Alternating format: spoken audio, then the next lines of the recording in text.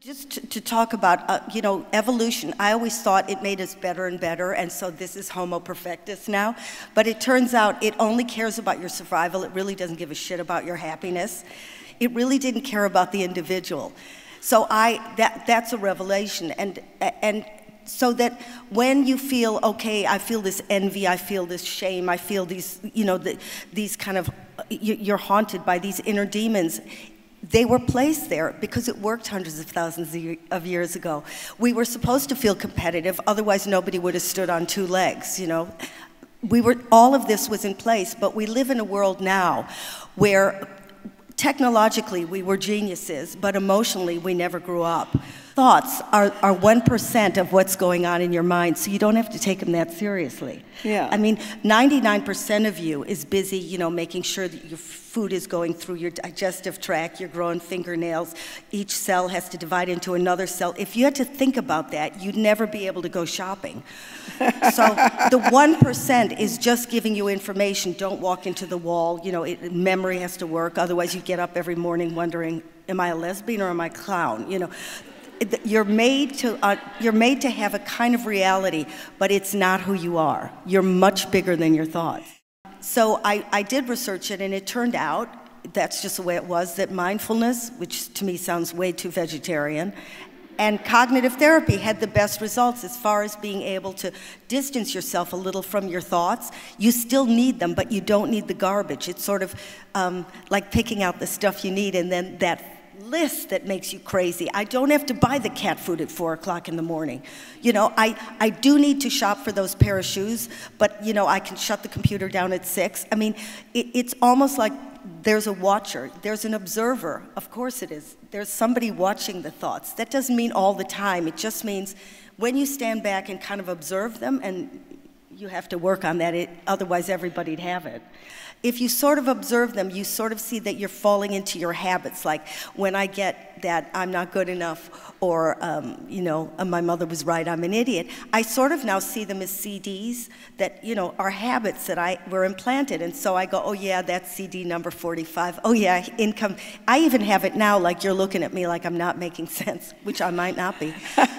So again, you sort of learn to watch them a little bit. And once you observe, you can break the habits. The thoughts never go away. They're only gone when you're dead. That's a clue that you've died. There are certain things that happen in certain ages. We all know about puberty. You know that the pimples are there for a reason, and nothing is a surprise because everybody tells you about it. But the rest of the stuff, the other stages, nobody ever mentions. All right, from 18 to 25 years old, for both men and women, follow your hormones during these years. Have as much sex as you can, but don't make any commitments because right now your biology is in the sex driver's seat while your mind is out of town. 25 to 30-year-olds. For women, you have 5 years where you can, guilt-free, build a career or travel. After 30, you have children, and you'll always feel guilty. Whether you choose to stay home with the baby, giving up your career, or go to work and leave the baby, it's a lose-lose situation. Okay, 30 to 45, it's almost impossible at this point to picture that someday something called menopause will fly into your window. For men, it's penile dysfunction. If you're in your early 30s, forget I said these things and just have a great time laughing, dancing, having sex in lit rooms. By 45, for women, if you were thinking of having kids, think again. Well, maybe don't think because chances are you're low on eggs. Now you should start to think about what a great life is waiting for you without children. You'll be free to do what you want, when you want, and not have to think about someone else all the time. The mistake people make at this age is to go get a cat or dog.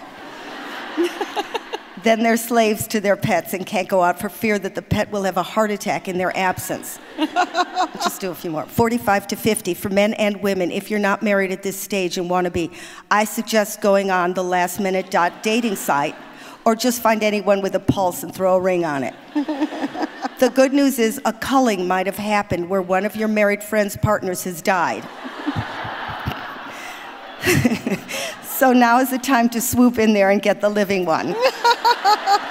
For 50 to 65? Oh, go on, you do that. Should I do it or you? It's hilarious. Okay. For men and women, if you're married and have been for a long time, you'll notice that the stories are on a loop. You've heard it all before.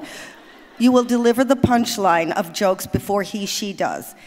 Inevitably, you've both run out of material. For women, at this point, if you're still with the husband, you can stop shaving your legs and start gaining weight without fear. Unless you're with an alpha, and then I'd say keep shaving and throw in a facelift. If you've married an alpha at this stage, he's either long gone or going tomorrow, so don't make plans for dinner. If you're with a nice guy, he won't notice or mind that you're turning into a fat carpet.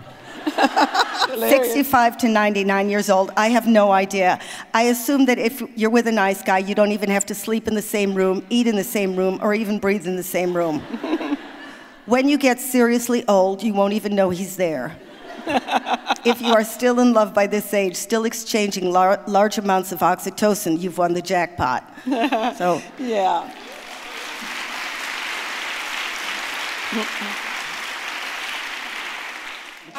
When you're fearful, when we go into the overdrive in cortisol, you don't think clearly. So if you send fear to your kids, they won't think clearly either. Your job is to, find ways, I don't know if it's mindfulness or, 1,000 different, get your fucking cortisol down, because otherwise you hand it on to your kid.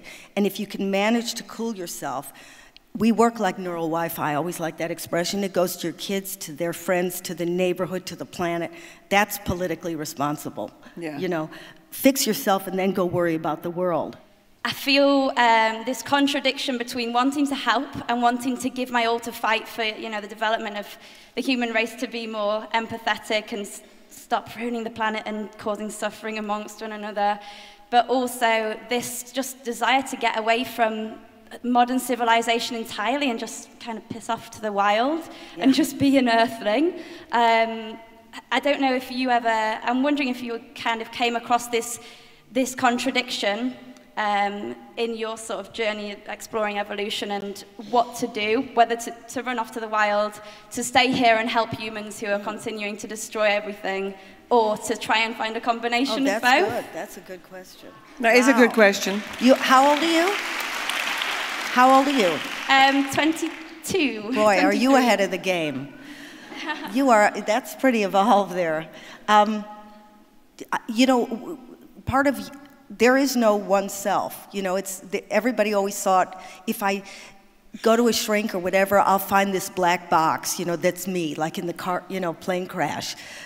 There is no you, in a way. We are a combination of infinite potential.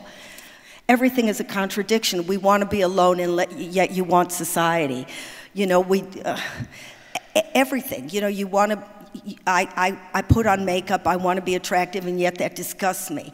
I want people to like me that I don't even like. Mm-hmm. It's so inbred in us, these contradictions. I don't know how you ultimately make a decision. I think at 22 you can sit on it for a little while, and marinate. And then as you get older, if you're honest with yourself, like I was, involved in a very narcissistic job, but it paid a lot, eventually it made me sick. And so I had to jump ship. Eventually that, it kicks in and you lose your mojo. You might say, I can't deal with the world and I don't want to save it. But you haven't done anything wrong if you move into the wilderness. Just forgive yourself. But at 22, everything is possible. I wouldn't make a decision now, but you're so interesting, I'd stick around and save the world.